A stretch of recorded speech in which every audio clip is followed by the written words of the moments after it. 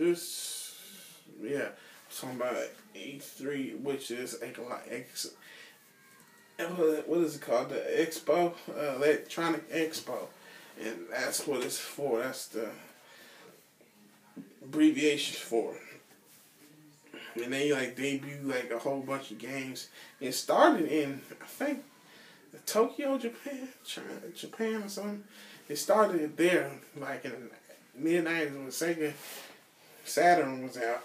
And you can look it up on YouTube, and that's the first E3. They got debuting all these game systems and stuff. Talking about for Dreams. What was it called?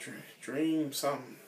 That's a new game on Sega Saturn, which was 94 to 96, 7. Yeah, 97, because Dreamcast came in 98, and Sega Dreamcast. Yeah, they showed a lot of Nintendo 64, PlayStation games and stuff. We were just marketing it. That was the first expo.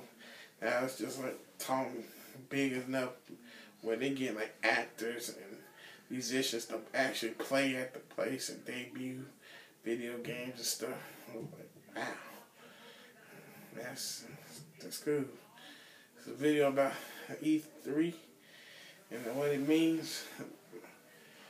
E3, am I saying E something like that? Yeah, but I hope I'm saying that right. If I ain't, I probably might look at it, but another video. Oh, hi.